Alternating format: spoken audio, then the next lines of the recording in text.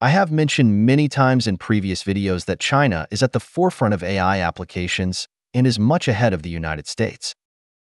This may be contrary to most people's intuition. Isn't the United States the strongest country in AI? Aren't ChatGPT, Claude, Grok all from the United States?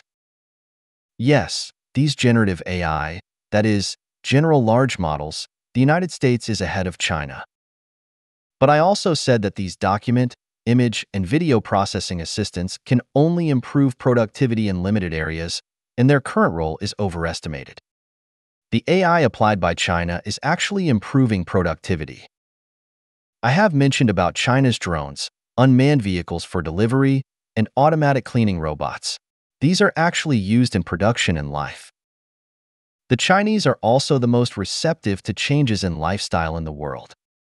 For example, if there are robots providing services in restaurants, then this is definitely a plus. Robots delivering goods in hotels are also considered more suitable than waiters. When cleaning robots take away the jobs of cleaners, when drones and unmanned delivery vehicles take away the jobs of couriers, and when unmanned taxis take away the jobs of taxi drivers. The Chinese generally believe that this is the only way for productivity development. There is no doubt that China is a country with low human rights. Anyone may be sacrificed, especially if your industry hinders the development of productivity. For example, China's warehouses, airports, and docks have been implementing unmanned operation changes for many years. And a large number of industrial workers have been swept out and forced to find other ways out.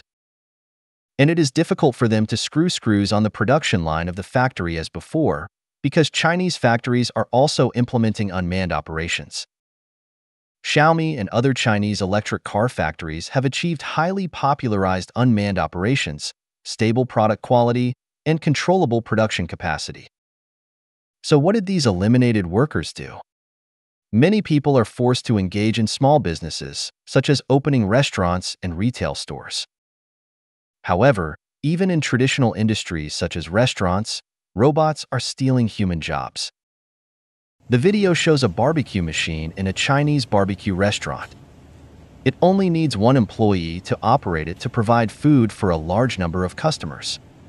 Such a machine will also save a lot of labor and reduce production costs. Don't underestimate such low-level AI. It requires developers to immerse themselves in the entire process of the barbecue business, repeatedly improve the logic, optimize the process, and it is not easy to do it well. It reflects the details of China's social improvement of productivity. As a result, more and more people are being driven to jobs that are only suitable for humans. However, with the rapid progress of AI, some jobs that were previously only suitable for humans, such as psychological counselors, writers, legal advisors, etc., cannot compete with AI in their entry-level positions.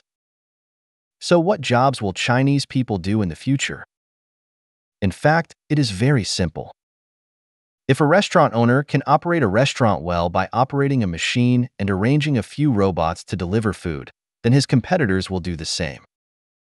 The future business competition model is that humans give AI the correct instructions to create more social wealth, and those who cannot learn to use AI will be marginalized.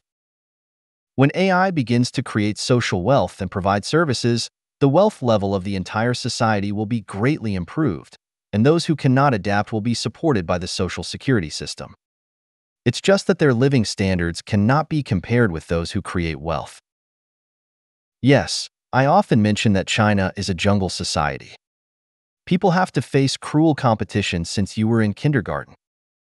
The Chinese have become accustomed to all this, so that when technological changes come, everyone is accustomed to it. Such a society lacks warmth, but it is indeed more efficient. If one day, people from all over the world can fully enjoy the wealth leap brought by AI, and the poorest people can also have a high-quality life guarantee, then how many people will care about the gap between the rich and the poor? A society without the desire to compare will naturally become more harmonious. So, when I saw Trump calling for the defense of the U.S. steel industry, the U.S. auto industry, and the jobs of dock workers in the media, I really thought he should go to the hospital to check his brain. Outdated production methods should be eliminated, and if American workers cannot compete with machines, they should find another way out. Sticking to outdated production methods will only make the U.S. manufacturing industry decline further. It is no longer the Reagan era, but the 2020s.